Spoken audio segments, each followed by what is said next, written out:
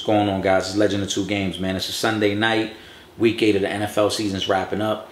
It's been a busy day, man. I'm watching a lot of football, but I had to check in on my baseball pick, man. You know, I had the Astros winning this series in 6, and I got really excited when they were able to come back and win those 2 games.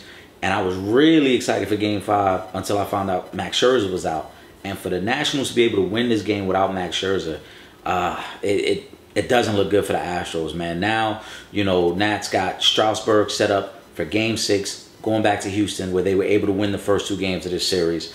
And Astros are going to have to figure it out, man. The bats went cold tonight after jumping out early. So we're going to see how it plays out. I still like the Astros, man, but it doesn't look good because Strasburg looked really good in Game 2. And now they're going back to Houston for Game 6 with a chance to close it out.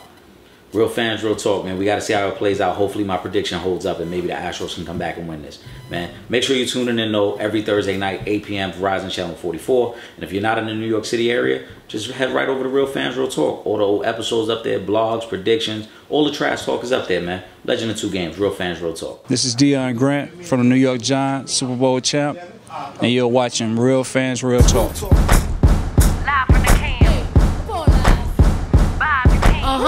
This is Real Fans, Real Talk. Real fans, real talk. We as real as you thought. Real